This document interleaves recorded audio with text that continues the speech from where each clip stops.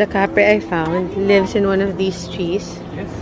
I just saw him wandering around, so I said, will you be my husband? And he agreed. And Talking about capre boy. I just heard the last.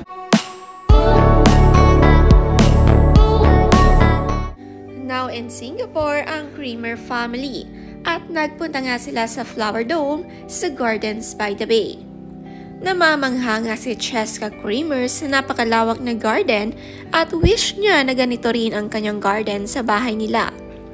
Ito nga ang celebration ni na Dog at Cheska ng kanilang 90th anniversary as a couple and 14th wedding anniversary as husband and wife.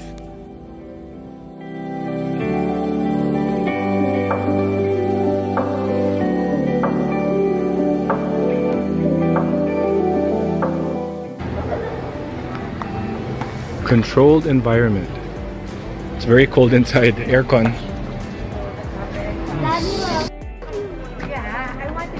Look at that. Look at that. Yeah, honey, you're wrong. We're in a dead end. Look at where women have no sense of direction. Look at that. We end up at a dead end. It's a dead end. Cactus hater. It's a dead end. All these flowers.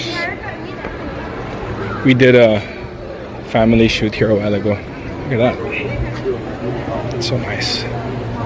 It's nice to be back in Singapore at makapag-explore ng panibagong adventure na tourist spot dito. Medyo naligaw nga sila at napunta sa dead end sa kanilang pag-iikot sa Gardens by the Bay. Happiness is having lots and lots of flowers. Super enjoy nila ang Flower Dome lalo na ang mga kiddos sila na nakakita ng iba't ibang halaman at mga bulaklak.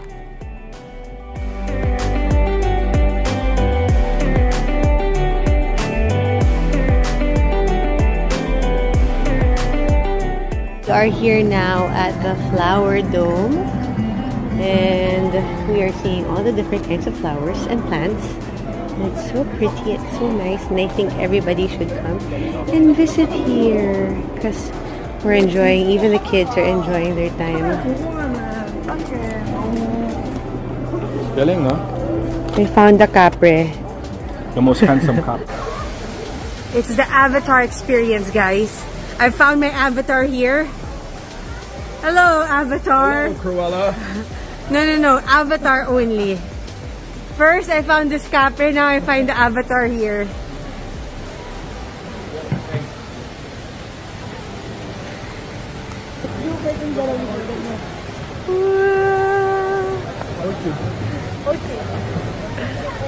So smart.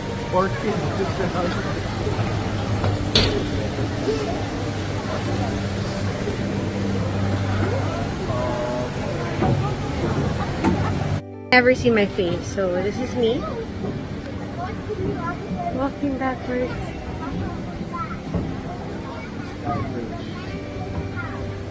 Found an avatar. Cruella. Avatar. Avatar's a place. No, diba? What do you call the people there? What do you call the people there? They're avatars. It's so nice, no? What's that? What is that? My boba.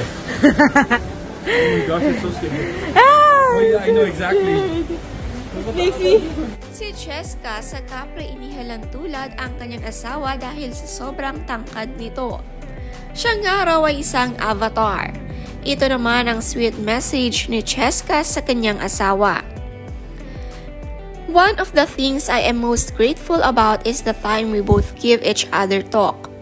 Those conversations make me feel validated, honored, and heard. Best of all, I also get to know you better and know you what is in your heart. I love knowing you and I love growing with you. I love you, my husband, with all my heart. I only have respect and love for you. Our children are blessed to have a happy home because you love their mother well.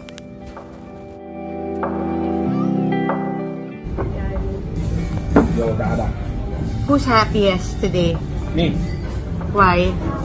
So I've always heard about Fiorentina, but we don't have that kind of steak in the Philippines. What's the So, difference?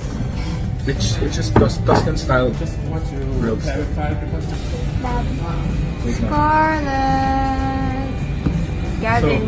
Yeah. Okay, So when I'm you back. say bistecca alla Fiorentina, it means just like Fiorentina. But this one is actually Fiorentina. So this What is, does it you could taste say like? that What's this the is legit. difference? Alla. It's not alla anymore. Diba? What's the difference? What's it supposed Italian, to it's the way that if you order steak when you go to Italy, this is how they'll prepare They it. prepare it? Yes. Okay. Okay. Nag-family date night nga sila sa Anda, Singapore at super nasarapan nga sila sa steak na nandito. May chika naman si Dog sa kanyang asawa tungkol dito.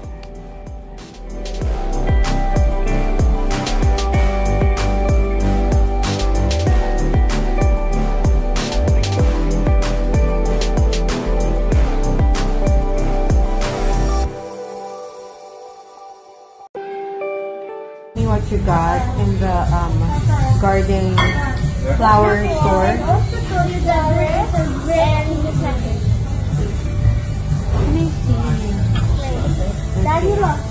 What about you? Yeah. What did you get, Kendra? What did you get in the flower garden store? Earring. Fiorentina. Oh, it's an orchid. Yeah, so pretty. So excited.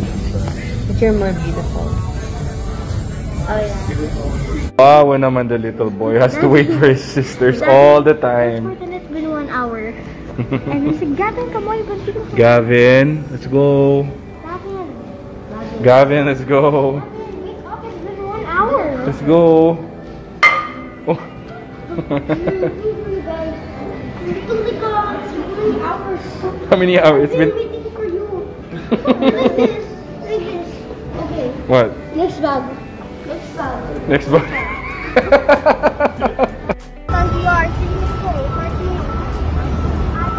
Good Orchard Road.